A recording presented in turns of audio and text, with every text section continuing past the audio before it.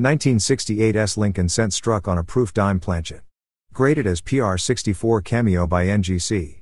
According to Stax Bowers, a rare wrong planchet error involving modern U.S. mint proof coinage.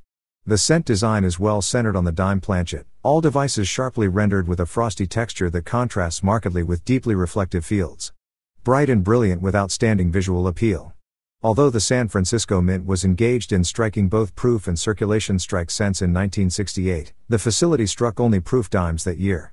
This planchet was clearly intended for proof dime coinage, finding its way by mistake into a cent press and producing this rare error.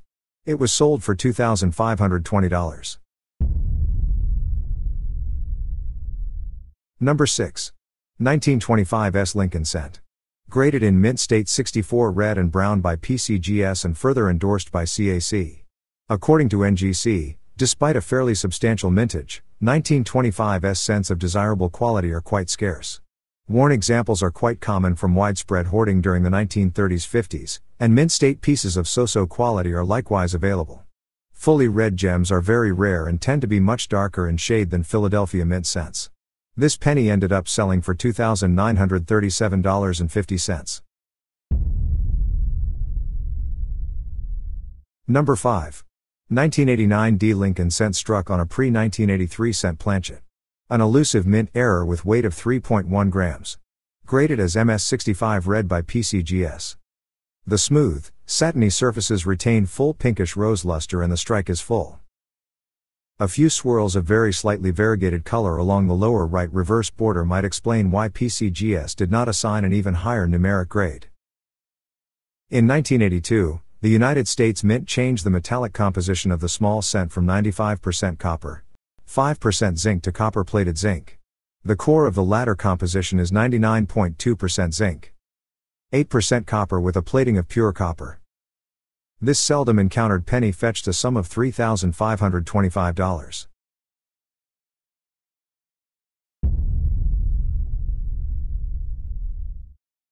Number 4. 1999 Lincoln Cent overstruck on a 1999 P. Roosevelt dime. This coin was also struck 50% off center as you can see. Graded in mint state 68 by NGC. A properly struck Roosevelt dime accidentally found its way into a cent press, where it received a 30% off center impression at 1 o'clock. The obverses are aligned, but the dime design is near completely upside down in relation to that of the cent. It was sold for $4,320.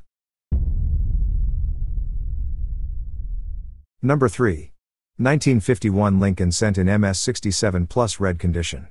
Vivid rose and light orange surfaces are sharply struck, fully lustrous and expertly preserved. Among the finest certified survivors from a sizable mintage of 294,576,000 coins. This one is clearly one of the superb gem survivors. It ended up selling for $7,200. Number 2.